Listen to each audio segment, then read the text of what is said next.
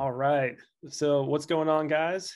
Thanks for tuning into the first Zoom Three Peaks Fitness podcast. Today we have I'm sorry, I messed up the intro already. I'm Coach Mark. I'm Coach Lynette. And today we have Mary Clare, one of our longtime clients who's coming on and has agreed to tell her story. And it's a really interesting one. So thank you, Mary Clare, for coming on. No problem. Glad to be here. Thanks so much, guys. Yeah. All right. A quick explanation here. We're doing this one virtually because Mary Clare does not live in Columbia, Maryland, where our gym is. She lives out, somewhere else. I won't tell in case you don't want to know that. But I live in the mountains.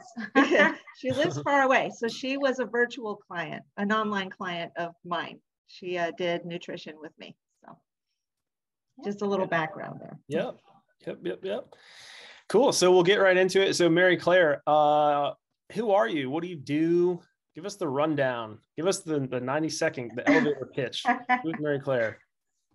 All right. Well, my name's Mary Clare. A lot of people refer to me as MC. So Mary Clare MC. I am a 30-something mother of one. And I work in the higher education industry. I've worked in the industry for about 10 years in the financial aid world in different capacities. I am also a student currently of Precision Nutrition 1 certification. I'm almost finished with that. Thank you, Coach Lynette, for the inspo on that, and Coach Mark. I am also a dog mom to an English Shepherd Border Collie who has my heart and keeps me active, along with my 6-year-old son. I'm pretty busy all the time, and so that's me. I'm a busy woman. Yeah. So a busy mom. Super mom. Very cool. So obviously, you've been working out for a while, right? Ever since I've known you. And by the way, Mary Clare is also my sister-in-law, by the way. So you've been working out for as long as I've known you. Mm-hmm. But I guess give us a story. Have you always worked out? Like, what motivated you to start working out in the first place? I have not always worked out. When I was in high school, I actually had a job at a bakery, and we were encouraged to eat whatever we wanted. And that high school girl that I was could eat whatever she wanted and did not work out and still was in great shape. Being a 30-something, you don't really have that metabolism anymore. So yeah, I had to kind of hone in more in my 20s and my 30s, because I realized I couldn't really eat that way. Number one, I didn't feel great. Number two, it just wasn't great. So I actually started working out, doing like group fitness, and I just really found like I had such a passion for going to the gym and getting my sweat on and working towards goals. I'm a very competitive person. So this was like up my alley from the beginning, when I started working out, working towards things. And yeah, I mean, I just, not to be vain, but, I want to look good. And also I notice when I'm working out and working towards something, it really does something for your mindset. So that's been a big aspect of it as well. Keeping that healthy, happy mindset, getting the serotonin and endorphins from working out. So yeah, just that's it. That's nice. What's up? Yeah. Very cool. So what sort of things then, as you've been on this fitness journey, what sort of things would you say have worked for you? Like, what sort of things have gone really well in terms of your fitness? What's gone well for me is if I am either in a program or I have an accountability partner or a coach. It is much harder for me to be self-motivated every single day if I'm not working towards a goal or having somebody to check in with. So those things are really important for me on my fitness journey. Yeah. So having some kind of structure. Yes. I am not good with no structure. If I have no structure, I just want to walk on the treadmill and, take a lot of breaks and be on my phone. It's not a good, it doesn't push me forward. Yeah. And you did really well with that. She was really good about checking in with me regularly and putting her daily reports into the app. It was great. We collected a lot of good data, and she made a lot of progress. Nice. That was very helpful for me, definitely. But it was not smooth sailing. That'll probably come up later on. It was not smooth sailing. But the accountability got her through it. Yeah, for sure. Accountability, having something, knowing what you're supposed to be doing instead of having to figure it out on your own. Absolutely. Yes. Okay, cool. And then so then on the other side of the coin, just touched briefly on it. What sort of things haven't worked for you? What sort of things did you try that it just didn't deliver the results you were looking for? What sort of things haven't worked for you? If I'm being strict on a diet, if I'm being strict on a workout plan, if I am just being too rigid, that's a surefire way of not working, because as soon as I mess up, I don't want to do it. And that's part of that mindset too, of, if you don't have any flexibility, it's not realistic. And that was a big thing that we worked with Coach Lynette, flexibility and working on small things and not being too strict about things, and no food is bad food, so it was a lot of changing the mindset that done is better than perfect. So was that like a tough transition for you to learn that, to not be overly strict? Yes, very, very, very hard for me. I mean, I grew up in a generation where, very skinny is, that is the standard of beauty. A lot of disordered eating in society, the way that, I grew up in a generation where there were,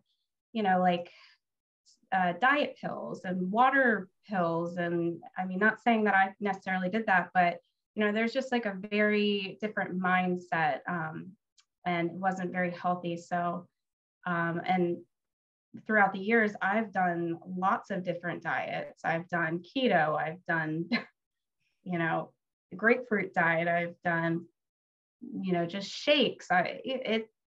So just a lot of disordered eating ideas. And that was a lot of what Lynette and I worked through my nutrition and fitness journey. Yeah.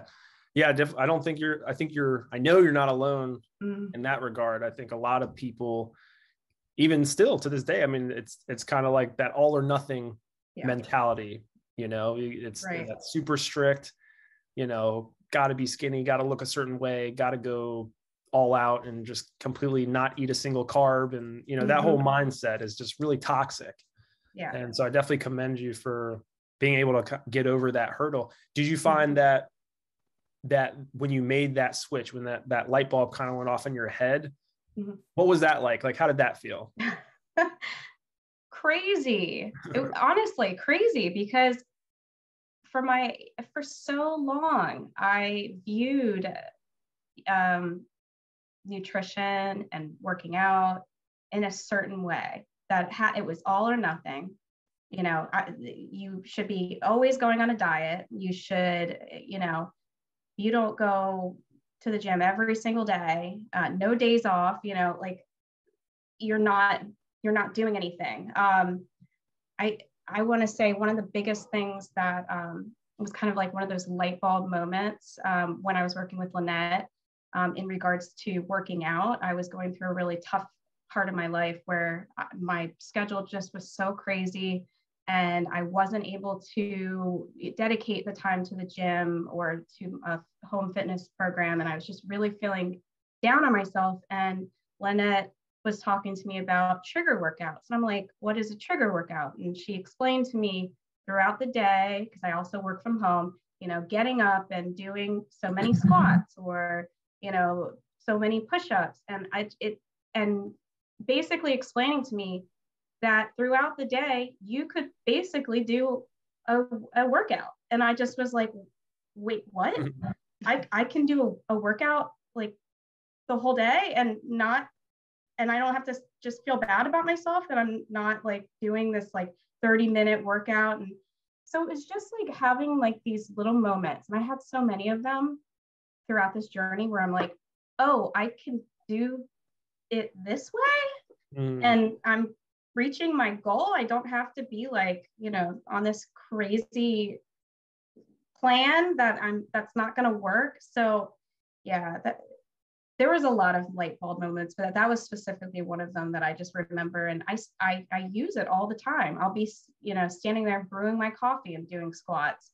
And I'm like, okay, you know, and you get results. You really do get results. I got results from doing trigger workouts and I still do. So you know, it feels good to, you know, not beat yourself up. That's amazing. That's amazing. Yeah. So I guess, so this is a question for both of you then, you know, since you guys were working together, Lynette, you know, you coach and Mary Clare, what are some indicators or some identifiers that, hey, maybe I'm stuck in this mindset, you know, this like all or nothing mindset, as opposed to the always something mindset that we always talk about, right? Like the dial method. You know, how could someone who maybe isn't aware that they're trapped in that sort of mindset, what would you say are some of the telltale signs of being in that mindset? I have a couple answers, but I'm gonna let Mary Clare go first. I specifically remember a time I had been working with Lynette for a while, and I remember giving her a little bit of an excuse about something. And I said, I've fallen off the bandwagon. And she goes, I think that sounds like an all or nothing mentality. And I just remembered being like, oh my gosh, she's right. That is all or nothing. Like, and Coach Mark, as you just explained, the dial method, that was huge for me. That was a huge piece that we worked on. And that's just basically where you have a dial, and from 1 to 10, 1 being like you do nothing and 10 being like you do everything, you know, where do you fall within this dial? And it makes you feel like you can still do something. Like it, you know, it doesn't have to be a 1. And so it's really like this mentality of like, I am not a bad person. I can do as much as I can do, and I'm still doing stuff. And like for me, like that negative feeling before, like we worked through all these little tools was, you know, I'm bad if I don't do this, or, you know, it's crazy because you shouldn't think of nutrition and fitness in a moral sense, but culturally and you do.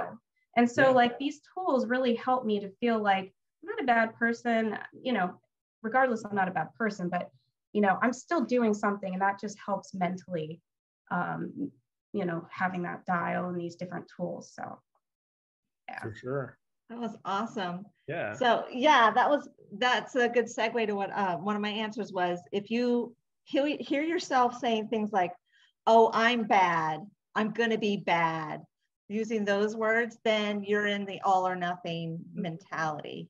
Another statement I hear from people is like, I can't do that because that's an all or nothing mentality. Instead, you know, like you were saying, Mary Clare, what can I do? What little tiny piece of this thing can I do? Another thing people say is, oh, I'm bad at that. And I even catch myself doing that. Oh, I'm bad at that. Instead of, well, is there some way I can improve? Is there some little piece of that I could do?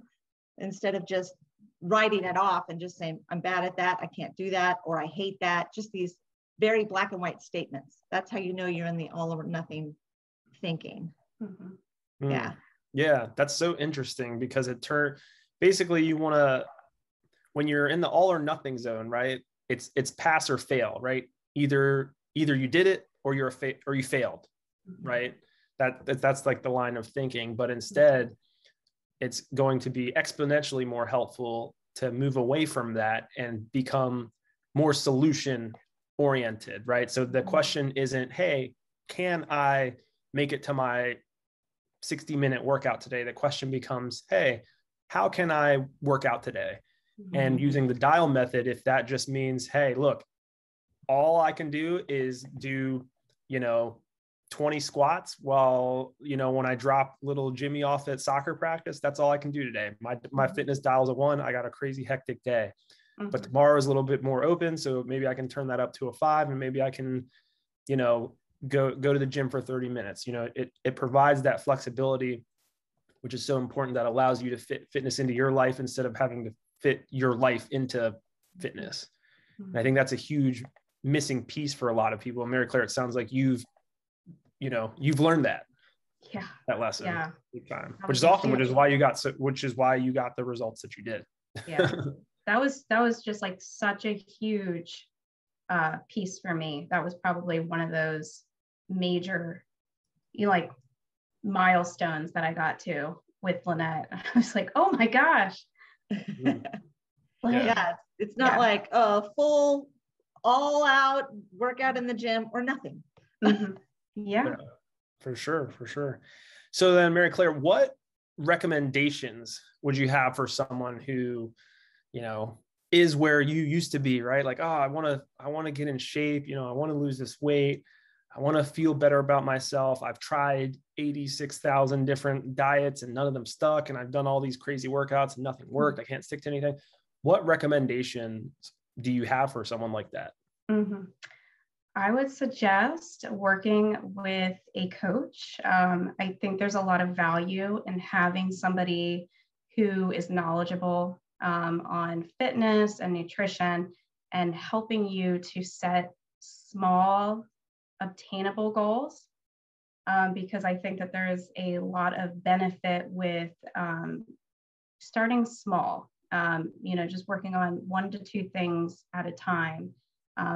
That's basically what I did with Lynette. We usually would have every 2 weeks, 1 to 2 goals that I would be working on. And I think that's, so helpful. It's not overwhelming. You're not, changing everything at once. You're focusing on small things, be it with your nutrition, adding just 1 or 2 servings of vegetables instead of taking things away. With the gym, maybe going a half an hour or doing, once or twice a week or doing trigger workouts. It's when you work with a coach, they're going to be able to meet you where you're at and help you to move forward. So I would just say there's so much value in that. And if you're not able to have a coach, also have an accountability partner or some sort of app where you are checking in. But you don't have to do it alone. You can, but I think that if you're anything like me, you're going to get more benefit when you have that accountability.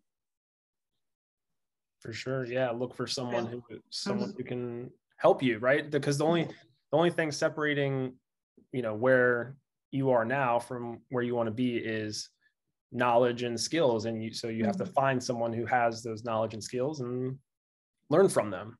Right. Instead of trying to do it all on your own.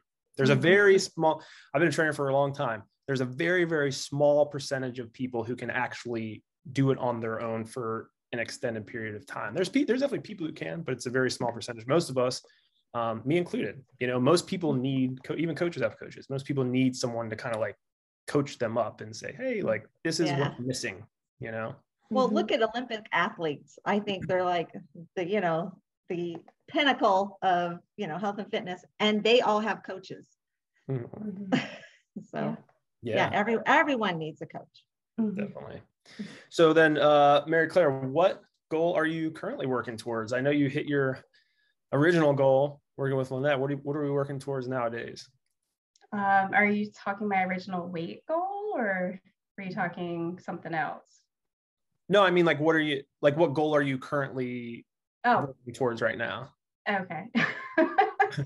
I am working towards finishing my certification for precision nutrition. I've been taking it a little bit slow, but that's okay, because, you know, one thing at a time. Done is, you know, better than perfect. So I'm also working on still just incorporating a lot of things that I learned and worked with Lynette, just daily practices of giving myself grace. I'm kind of in like a crazy season of my life right now, but just working on, you know, what I can do. So for me, that looks like, you know, meal prepping, and it looks like, you know, eating as healthy as I can. However, still allowing myself to eat what I want to eat in moderation, and working out. I'm doing some home workouts. So just staying healthy, hiking with my dog, being happy, being with my son. So that's just kind of what I'm working on right now. Just living and getting by. Yeah. Can I pop in with an unplanned question? Yeah. Mm-hmm. Okay. So the holidays are coming up, and before you worked with me, this would have been hugely stressful for you, right? Heading into the holidays. But you know, that's not the case anymore. So like, what is it like for you heading into the holidays? Where's your head? What kind of plans and strategies do you have in mind? So it feels like freedom. I don't feel any anxiety or stress about going to holiday parties, you know, because I realize that there is freedom in being allowed to eat what you want to eat. And when you allow yourself to eat what you want to eat, a crazy thing happens and you don't go crazy and eat out of control. At least that's what I've found working with Lynette. When I've started to allow myself to eat the things that I wanted to eat, I had less cravings for them. So I just remind myself that I can eat what I want to eat, and I still do try to make the best choices I can make. So that looks like allowing myself to eat something, but also looking at the food that's there and looking for food that I know is going to be good for my body. And that is basically the way that I approach the holidays and parties and honestly life at this point, you know? So that's awesome. So you enjoy it, but no guilt. Yeah, guilt, yeah. No guilt, no guilt. And you don't go crazy. Crazy, you know. Very well balanced. Yeah, it's about balance, and it's about, you know, just really having like a healthy mindset, and actually a lot of education about food, which I've learned through working with Lynette, and then also through precision nutrition. You know, once you have that knowledge, it actually helps you to make better choices and want to make better choices. So. Yeah. Awesome. Yeah, that's cool. And I think that's a really good point. Allowing yourself, you don't have to cut out foods that you enjoy. And in fact, you shouldn't, right? Because if you just deprive yourself of, you know, if you say, I'm not eating sugar anymore, no, you're going to eat sugar eventually. And when you do, it's going to come back with wrath and fury. And you're going to eat all the cookies and all the cakes and all the everything, right? So allowing yourself, giving yourself, you know, the okay, say, hey, like I'm going to eat this. I'm going to enjoy it. I'm not going to feel bad about it. And I'm going to move on with my life, you know, is huge. That's another huge lesson that, you know, I think a lot of people need to learn. Yeah. But cool. So, all right, last question we've got for you, Mary Clare. So what are 3 things that elevate your life? All right. So the 3 things that elevate my life. I wrote this down. So besides your brother-in-law, the other things. besides my niece, my little niece, Oh. And my brother-in-law and sister-in-law. The biggest thing that elevates my life, I would say, is peace, and trying to center my life around peace. And that looks like planning to me. I find that when I am more intentional with the planning, such as like the food that I'm going to be eating, this time I'm spending with people and who I'm spending time with, that really brings a lot of peace into my life. And that also with planning can also include stuff such as journaling and waking up a little bit early to have, me time, which also just kind of segues into like the next thing that elevates my life, which is self-care. And I do stuff for self-care such as reading, listening to podcasts, and currently studying for my certification. And then lastly, the thing that elevates my life, and I want to say the most, is going to be my son. I absolutely love spending time with him, and the times that really, I would say, mean the most to me is when I'm out in nature, taking him on walks and hikes with my dog. I just find that I have a lot of peace, and we have a lot of good conversation, and it's also like an exercise. And so that really elevates my life. And I try to, as much as I can, be out in nature with him and with my dog. So nice. In a nutshell, Nice. Love it. So That's planning, everything. self-care, and your son. My son. Very cool. Very cool. Very cool. Well, we appreciate you coming on. Is there anything else you wanted to mention to any of the listeners? Sign off. I want to say that I actually worked with Lynette for a year with my nutrition journey, and I was her first graduate. Yeah. And I'm very proud of that. Yeah, very proud of that. And I just want to say how much value I got from working with Lynette. And, if anybody is interested in, having somebody to work with, Lynette is she was so encouraging and so sweet, and so I felt like she was so accommodating to me too, as far as working together with my schedule and her schedule. And it was a really great journey for me. So I just want to kind of plug, I want to plug Lynette, because honestly, it was a really, really great experience for me, very life-changing. So. Oh, we can't wait for you to pass that on. You've got lots to share as you become a coach. Thank you. Yeah. Awesome. Well, cool. So that's all we got, Mary Clare. Thank you for coming on. We appreciate it. And that's all she wrote. All right. Thank you. Great.